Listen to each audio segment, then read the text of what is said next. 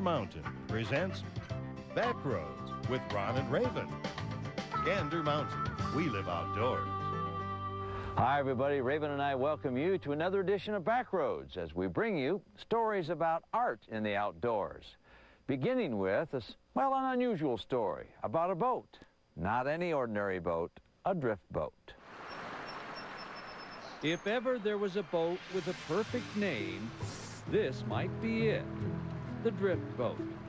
A boat unfettered by the things that bother lesser craft, rivers so swift and rocks just a wait. Once exclusively found on the West Coast, drift boats now have new admirers in strange places. I don't think there's any other way to fish these guys.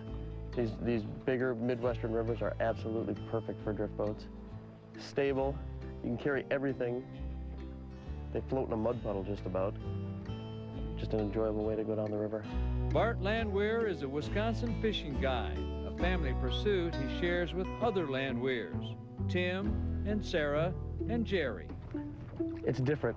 It's really different when you first start to row one because it's like a rowboat backwards. In other words, drift boats do on rivers what most boats can't. Just that maneuverability. I mean, you can stop these things on a dime in heavy currents. You can cross back and forth in heavy currents without moving downstream at all. More of a Western. Starting to become more popular here. Popular for a few good reasons. All of them called smallmouth bass. Just really nice fat fish. Just really pretty stuff. Nice looking fish, buddy. There we go. We had a lot of enjoyment out west guiding people and decided why not carry that back over to Wisconsin and go after some of the species that we grew up on. See if we can't smack that. A former Montana guide and now the owner of Tight Lines Fly Fishing Company in Green Bay, Wisconsin, Tim is a believer in drift boats and the challenges of casting barbless hooks. There he is. Pike gone. Pike. That was a $5.50 cast right there. A Porky's pet. Nice big red, white, and black deer hair popper. There he is. Nice take. Gone. I think I'm horsing him a little bit. I don't know what you're doing. You're better than this, man.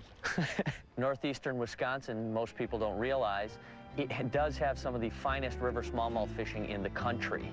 And it's right in our backyard. There he is.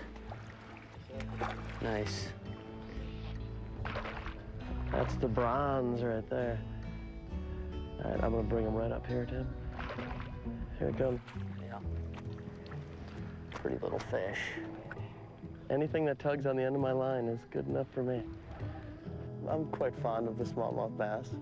It really, as far as a fishery, I don't think it gets enough of a fair shake. Nice. But, you know, as far as an opponent on a fly rod, it's just a wonderful fish. Wisconsin smallmouth rivers also have another asset.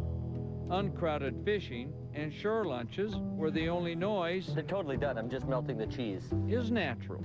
Oh, it's about as much fun as you can have, and especially the way that we do it. So it's a very unique experience with the drift boats. Oh, I love it. Yeah, this is what I love to do.